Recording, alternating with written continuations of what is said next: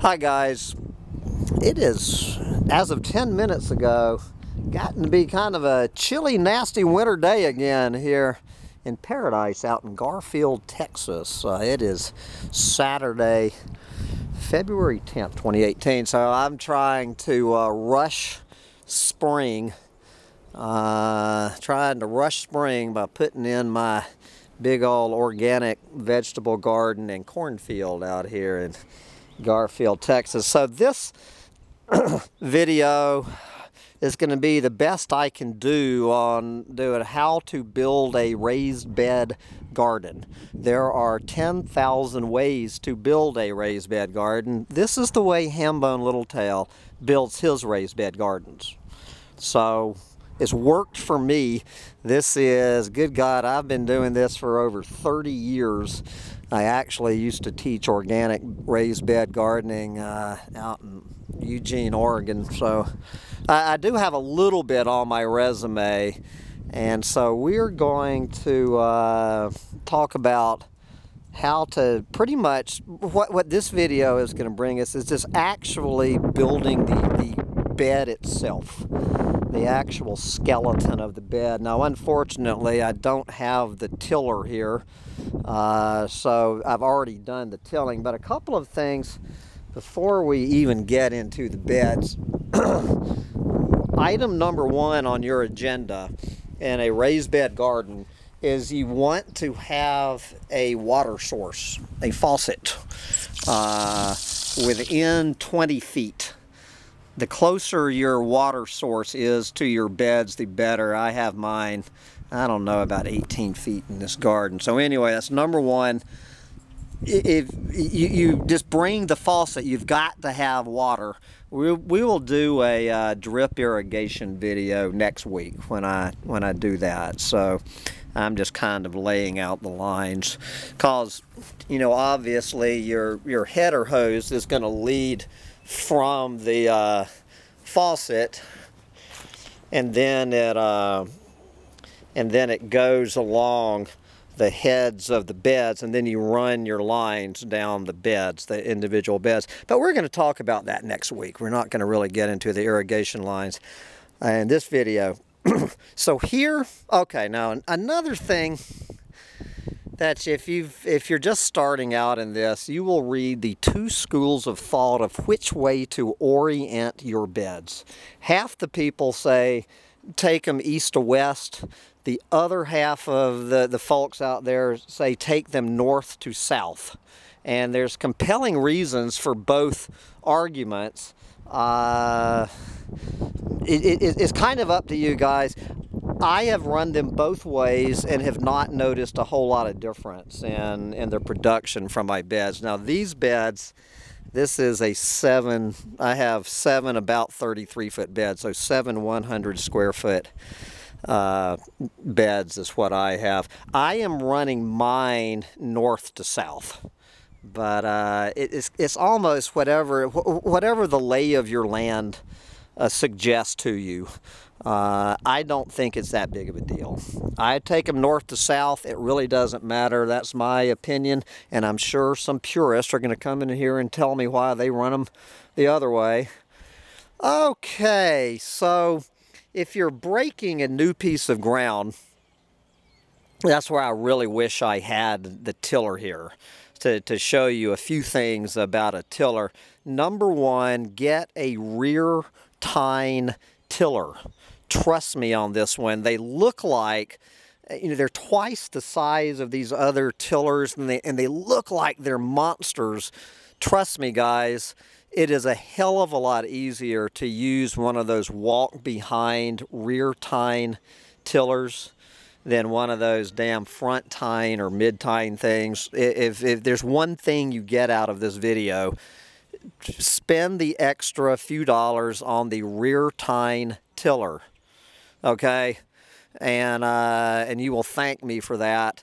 And the other thing I wanted to point out on the tiller at the back of the back of the actual the actual rototiller, the tines, there's going to be this bar, this drag bar, and there's a big misunderstanding about this. What you want for the deepest till, and you want to set it on the deepest till, you put the bar all the way up, not all the way down. I admit I was confused for several years on this till someone finally convinced me that no, you dumbass, you put the bar all the way up, not all the way down for the deepest till. So there is a lot of confusion about that. So that's really the main points I wanted to make about the tiller. Okay, now the next thing is the actual tilling, particularly if you're breaking new ground. This is actually an old garden that I put in more than 10 years ago that I'm just reconditioning. But when I started out, when I came out here the first time, and if you're breaking new ground, I'm serious, you want to make 10 passes. As many passes as you can stand to make, as deep as you can go, as many passes. And what you do, so each pass, you go the opposite direction. So you till north to south, north to south, north to south, and then after you finish the north to south, then you would turn it around and go east to west, east to west, east to west, and then back to north to south. Just keep doing this tic-tac-toe pattern as many times as you can stand it, and get that ground broken up in many directions as deep as you can.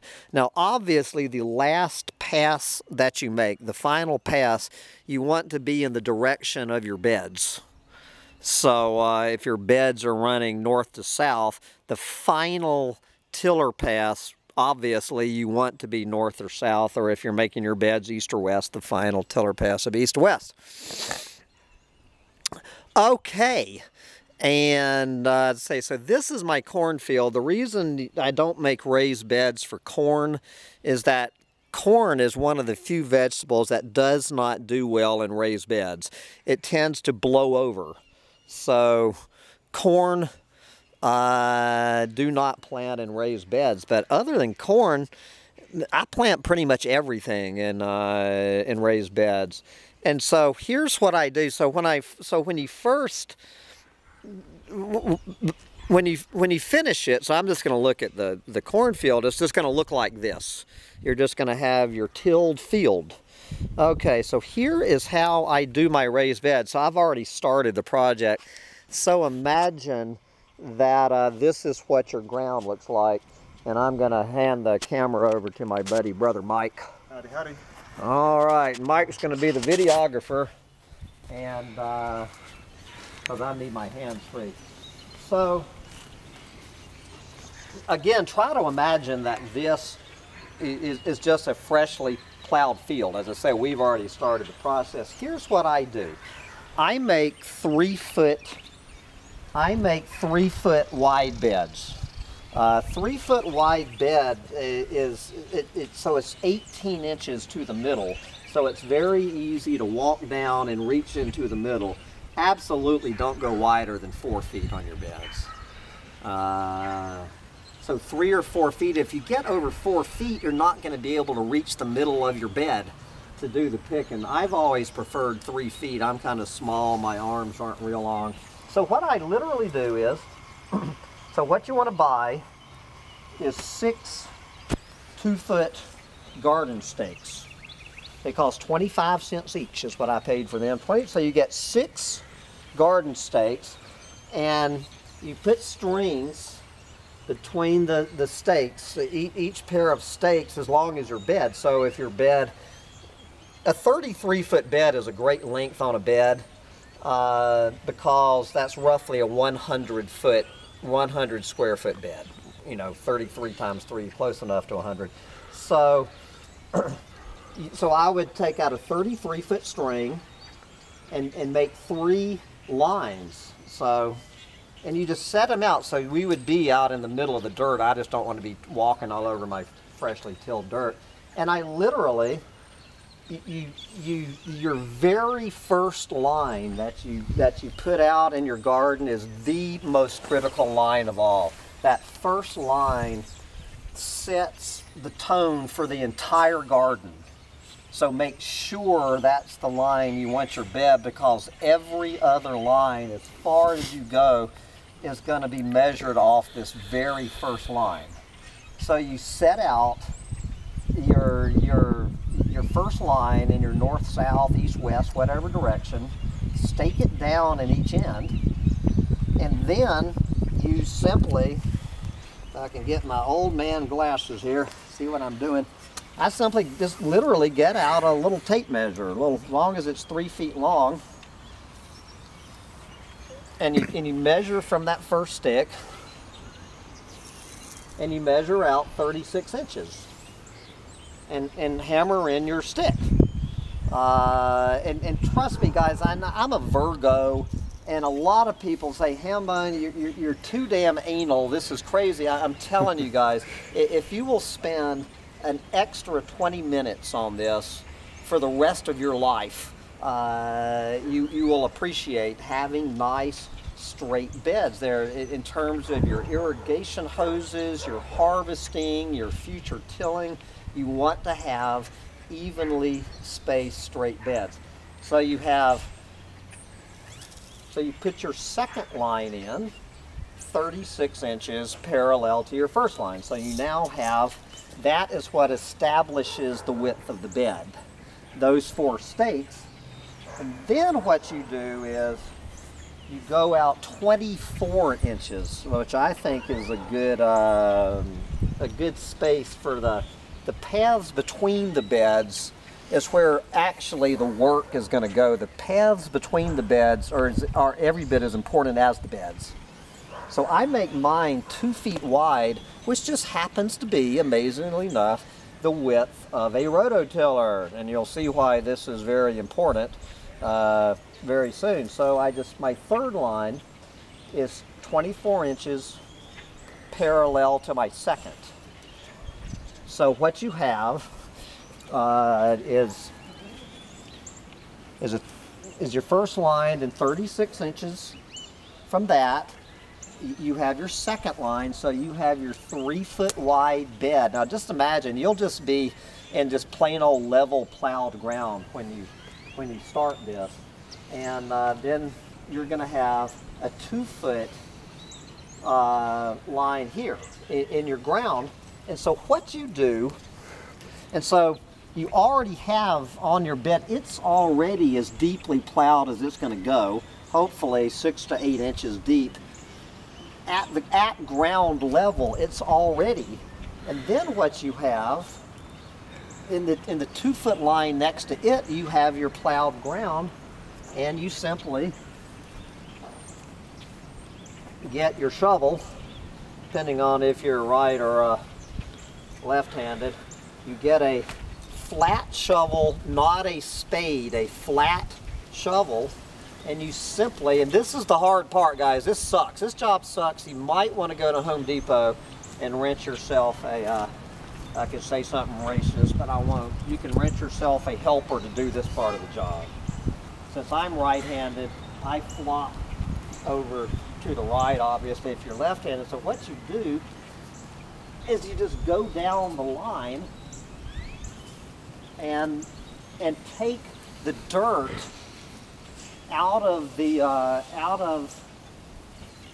2 foot line, and go line to line with it. You know, do your full 24 inches. And so what you're doing is making your bed deeper and deeper and deeper with tilled earth. So so come over here and show them what this is going to look like. So as you go down the line, you know, it's just you're gonna be creating this trough. All right, and so and what's going to be left, let's move over, when you finish, it's going to look like this. And you have this nice clean bed, but here's the kicker, you're not done yet. What you do, once you've created the tray, the first time, is you get your tiller and you run the tiller again as many times. I do it at least twice. run it again and dig down deeper. And then, so you've created this again and put it on top. As many times as you want to do this. I've done this as much as 4 times, because every time you do it, you're making your bed deeper and available for the roots. You're making it higher and deeper. And of course, the dirt underneath here is never going to be used again. And so once your bed is created, you never set foot on this bed again. Do not ever there's no reason to ever set your foot on this bed again. All your walking is in here, in the trays. I've read they have these raised beds in China that are 2,000 years old. And so what this allows you to do is what I do with the in-between stuff is just whatever organic compost you can get. I get these big old Home Depot bagfuls of leaves that people set out in Austin. Leaves, grass clippings, whatever. Try not to put stuff that's going to have weed seeds in it, obviously, but tree leaves and just all sorts of, any sort of compost. Just dump in these, anytime you get some, just dump them in the paths, and then you're going to be walking all season. And you're going to be, your feet are actually going to be composting on, crushing it. And so what you're going to do is twice a year, in the spring and the fall, you just shovel out. You're going to have all of this layer of compost that you've created. And what do? Right before you plant your spring garden and your fall garden, you just get your flat shovel and keep adding that. And you do that twice a year. If you own a tiller, then you could even run the tiller. It would be better to run the tiller through, but you don't really need to. You'll never need a tiller again. The only tool you will need, I wish I had one, is a spading fork, not a pitchfork. A spading fork is the thing with the flat tines on it, not the round ones. A spading fork is the only tool you will ever use in these beds. As long as you live, you need one tool. Is a spading fork. Okay, so here's what it's going to look like when you've done it. So I say I'm going to have 7 of these gorgeous beds, and so that's it. This is 90% of the work, guys. And so the next thing is going to be your soil amendments. Again, this could turn into an hour-long video. I absolutely love turkey manure. Now, some of you purists are going to scream, I honestly don't know. They did not know at the place whether there's antibiotics in this turkey feed or not. Probably is. I go ahead and use it. Man, good old turkey shit. Of course, it's mostly sawdust. It's composted sawdust soaked with turkey shit. I paid $20 for this, guys. $20 for this. If you went to Walmart and bought these in individual bags, this would be about $200 or $300. Go to a compost place, take your buckets and whatever, load it yourself, and so there's other stuff, but the turkey shit is the main thing. This is mainly for nitrogen, and so you need to be careful with this stuff. It can be hot. So for my spring garden, I generally put a 5-gallon bucket on 100 square feet. Some people might be screaming at me already. I find that's about right. The nice thing about organic fertilizer is, you know, yeah, you might over-fertilize a little bit and under-fertilize a little bit. So this is your nitrogen, which is really all. I don't have any phosphorus and potassium stuff now. So I just take the 5-gallon, good old Home Depot bucket. As I say, be careful with this stuff, because it's particularly in like tomatoes, you'll have absolutely beautiful 5-foot tall plants, but you're not going to have any blooms if you put too much of this shit. Now a wintertime garden, which is mostly greens, which are aiming for the leaves, what this turkey shit does, it feeds the leaves. So if I was doing lettuce, any sort of greens, turnip greens, collard greens, mustard greens, lettuce, arugulas, kale, chard, I would put 10 gallons in here. If the crop you're aiming for is leaves, if you want strong, leafy, dark green leaves, you can use more, because that's what the nitrogen feeds. And then of course you're gonna rake all of this in, and then you know, you can put on your whatever you want to add. The more stuff, the better. And then what you're going to do is just rake it all in. I don't have a rake with me now. And just rake it lightly.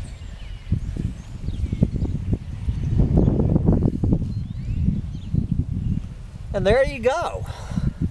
And I'm going to have 700 square feet of planting area. So what I do in each of my beds, I make 2 rows. And when it's time to do the irrigation lines, pretend like the shovel is a hose. You're just going to go in, so you have these 3-foot wide beds. So you know there'll be, you'll come off your main header hose, and I put 2 lines in, 1 foot in. So you know there's 2 lines a foot apart. So you 1 foot from each edge, and then they'll be 1 foot apart. And so you put on down your irrigation hoses, and then the final thing is where is that stuff? And so literally, now of course you're going to have all of your you're going to have your soil amendments already in. You're going to have the top of your bed raked smooth. You're going to have your 2 drip irrigation lines, and then this stuff can get pricey. I'll be lucky to get 1 bed out of this. Is you do your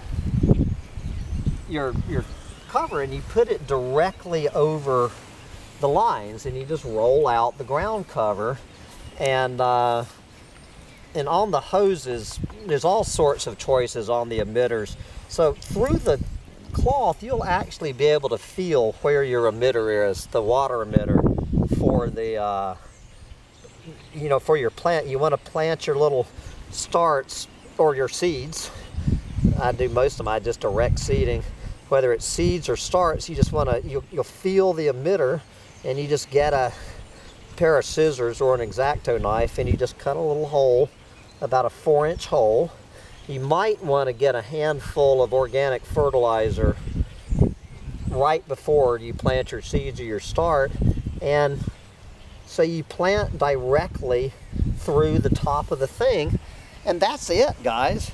And then all you need to do, this keeps the weeds out and the moisture in, so the irrigation lines are, you know, between this and the soil, and all you have to do is water, is turn on the faucet, and you can even get these automatic water little doodads that will even turn on the water for you. This is why I call my gardening style maintenance-free organic garden. It really is. You're gonna work a whole lot harder the very first time you make your beds. But I'm telling you, once these beds are in here, guys, they're here for 2,000 years as long as you're taking care of them. And so I hope that helps. If you have any questions for me, feel free to leave a comment, and I will try to get back. I will try to answer anybody's questions. And that's it. That is chapter 1 of Hambone's organic raised bed maintenance-free garden. And get out there and get your hands dirty. Bye, guys.